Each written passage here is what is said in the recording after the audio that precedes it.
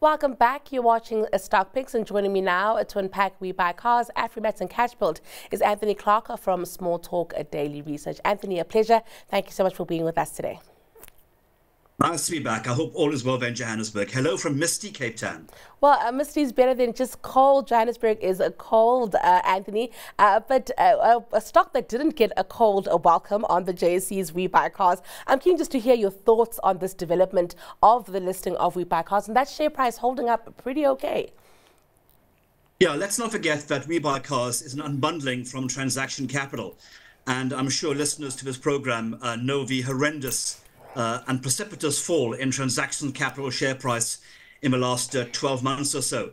And one way to extricate value from that company was to unbundle one of the most successful parts of that business, which is We Buy Cars. They actually raised literally 903 million rand by placing shares at roughly 1875. And with the current share price trading at about 20 rand and 29 cents, it's been a very successful listing. But I have to caveat, of the last 13 listings of the JSE in the last 2 years, 10 have actually traded below their listing price. So We Buy Cars so far is bucking the trend, and hopefully it'll stay that way as the company has significant growth prospects going ahead. I want to ask Anthony about transaction capital as well and what's left over there. We do know that SA taxi business has been ring-fenced. This capital raise, of course, coming through here. Could we see transaction capital really growing again and becoming a formidable business? Yeah, I think that's a great question. I think, again, listeners will realize that any company that has a significant decline in value, and let's not forget, this business back in its heyday was nearly a 40 billion rand business. Yes, they spun out We Buy Cars, which is now worth 8.5 billion.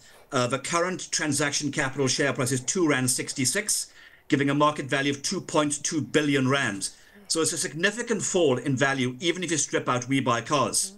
As you correctly say, SA Taxi caused all the problem. That has now been ring-fenced. And if market whispers are to be believed, that business is likely to be sold in the medium term to potentially a bank who will take all the debts off Transaction Capital hands, leaving what will then just be a business called Newton, which is the specialist second-hand car loan book. I wouldn't be surprised if post the SA Taxi exit, should that occur at a reasonable value or even just at no value, if a debt is extinguished, that Transaction Capital needs to rebrand itself and change its name to hopefully then reflect the underlying business that is left, which is Newton, which is actually a good business. Again, since the unbundling of We Buy Cars a week or so ago, the share price of Transaction Capital has naturally fallen because what's left isn't exactly that appealing until SA Taxi goes. So I wouldn't advise people to rush out right now and buy the company. I have a standing aim that in an election period, it's better to pay a little bit of a premium after the election when you have some certainty as to what's going on in this country than to buy stocks now with the uncertainty of May the 29th ahead. But I think if SA Taxi were to be cleaned out and Newton, which has nice growth prospects, were to remain, then Transaction Capital in theory does look interesting, but not quite yet. I must ask you then, if, for instance, we do see that sale of SA Taxi and Newton as a business, is that worth a listing? Is that a company that could trade on the stock exchange with the liquidity that it might, enjoy or might not enjoy, Anthony? I think what will happen is if SA Taxi is sold, Transaction Capital will just change its name to reflect for a sole remaining business inside the company, which is Newton. So basically the old business, as we know it, will just basically vanish.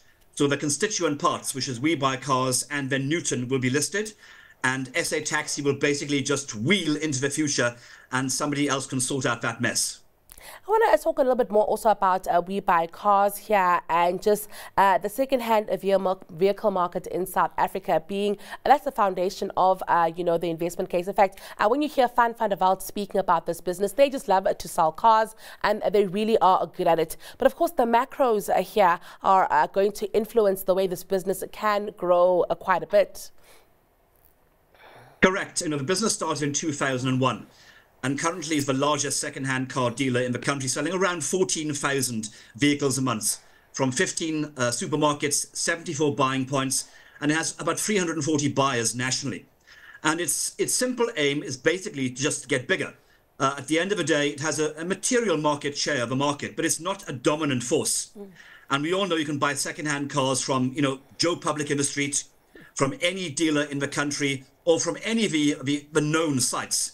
So they intend to just increase their footprint by having more places with more agents across the country to capture an ever larger pool of the second-hand car buying market. And as we all know, new car sales have been very tough for the last few years because of the economy and rising interest rates. And consumers are looking for slightly better value in the second-hand car market. And what We Buy Cars has done very successfully, it has the scale and the buying power to basically acquire cars quickly. So if you're a seller, you can sell quickly for cash. And if you're a buyer, you can go into any one of their large warehouses or supermarkets and see a vast variety of cars for you to pick and choose from. So it is in a fairly unique position, and I think that will remain unchallenged for quite some time. But as it gets bigger, competitors are bound to enter that market. But I think for the next few years, it has a very interesting footprint and will significantly grow its underlying turnover and profitability. And I would not be surprised if We Buy Cars has a good run on the next 2 to 3 years. But I think after that, I'd be a bit concerned about competitors coming in, and you can't be the largest player in the market, because at the end of the day, if you're the largest player in the market, where's your growth coming from? We'll be watching this one very, carefully, Anthony. I think for me, it's very fascinating to have seen We Buy Cars list the way that it has. And like you're saying, that share price holding up in a way that is encouraging, I would say.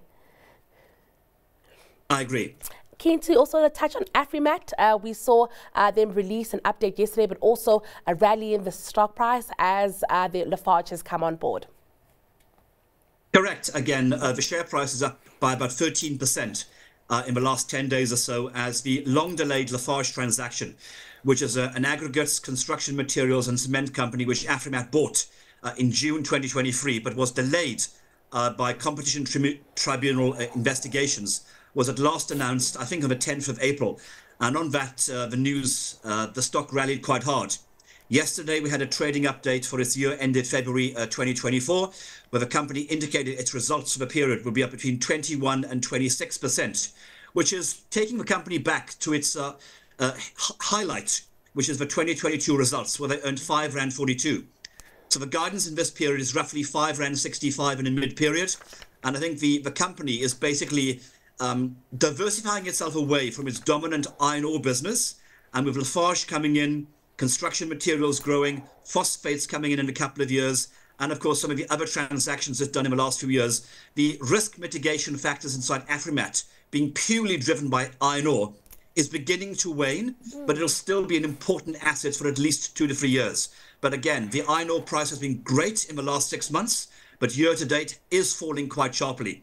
It's down from $144 beginning of the year to the current price of about $109. So it will have an impact on first half earnings, but year-to-date numbers will be sparkling. I must actually ask you about that and the mix here, between the aggregates business and the mining business here. Is there a sweet spot that Afrimat could achieve to ensure that they're better defensive?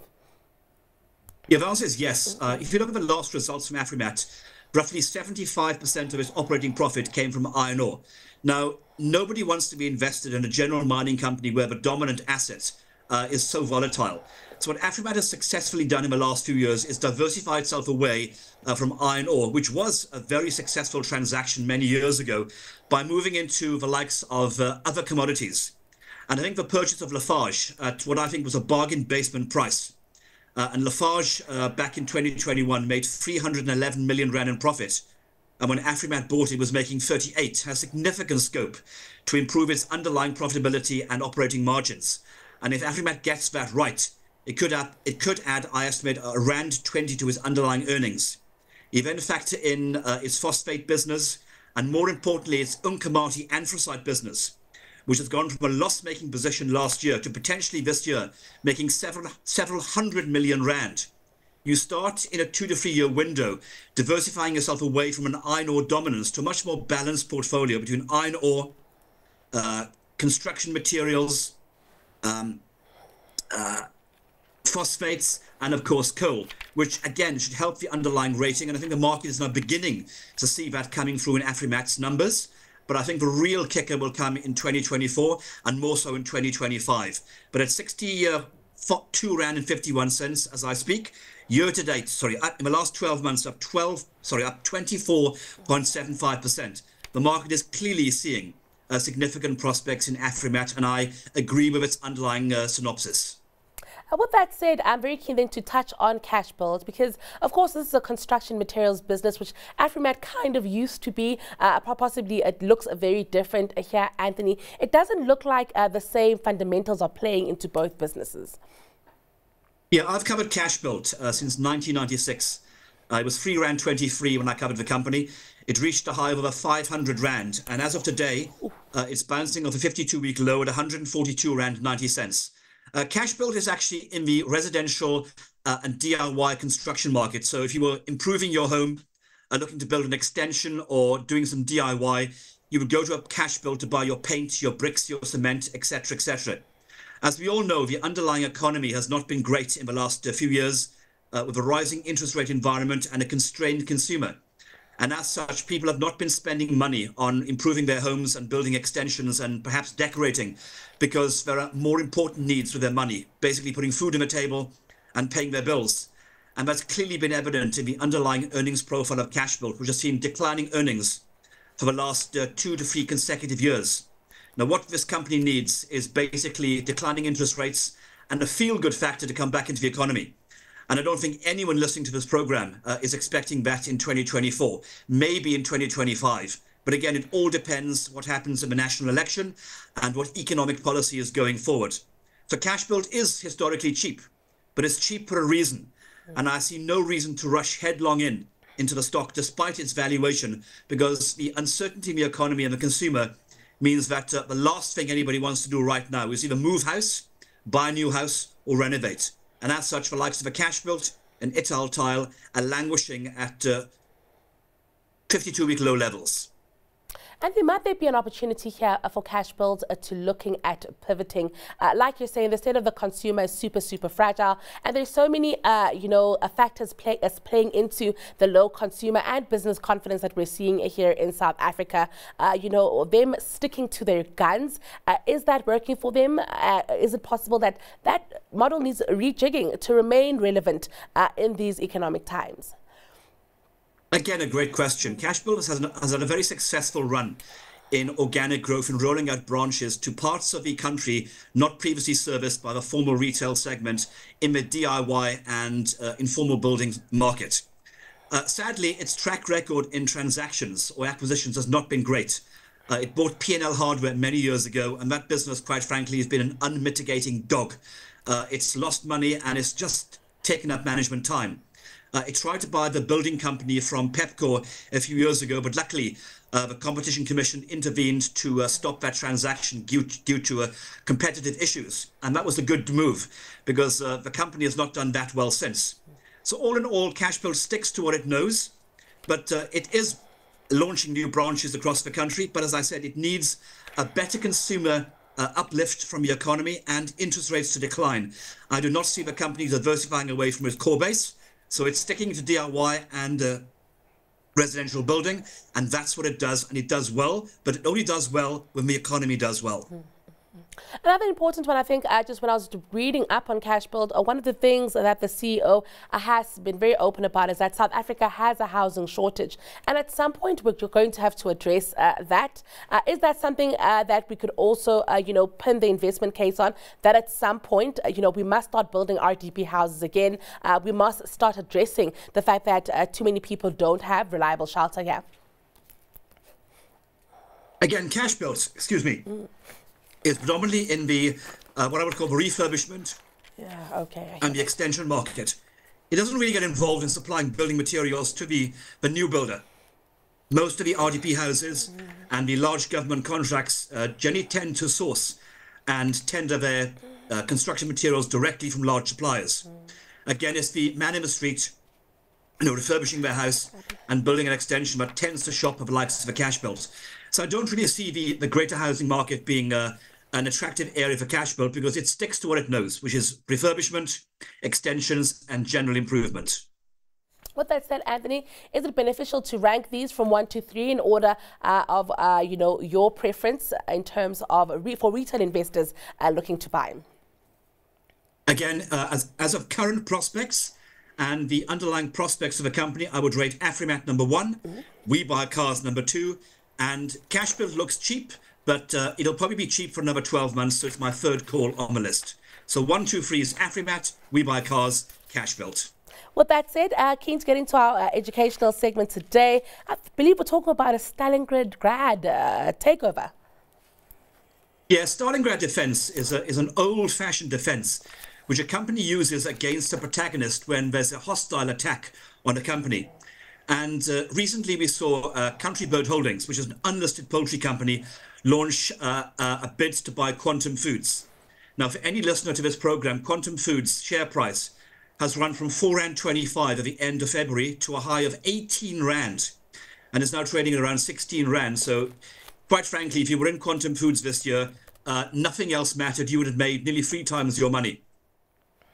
And what Quantum Foods has successfully done since 2020, when Country Bird Holdings again tried to buy the company, it's engaged in what's called a Stalingrad tactic, where basically you do not do anything. You hole up in your bunker, you refuse to engage, you refuse to talk, you refuse to actually even meet the company. And it's a tactic that goes back to the Second World War, when the Russian city of Stalingrad basically defended itself from the German army by basically barricading itself into its town and doing anything it could to actually withstand the attack. And that's exactly what Quantum Foods has done. It has completely refused to engage with Country Foods. And as such, it's been buying its own shares alongside management and other parties. And that is called a classic Stalingrad defense. You hold yourself up and you refuse to engage, hoping the protagonist eventually tucks its tail between its legs and goes away. Very fascinating stuff, Anthony. Thank you for today. It's been a pleasure having you here on Stock Picks as usual. That was Anthony Clark from Small Talk Daily Research.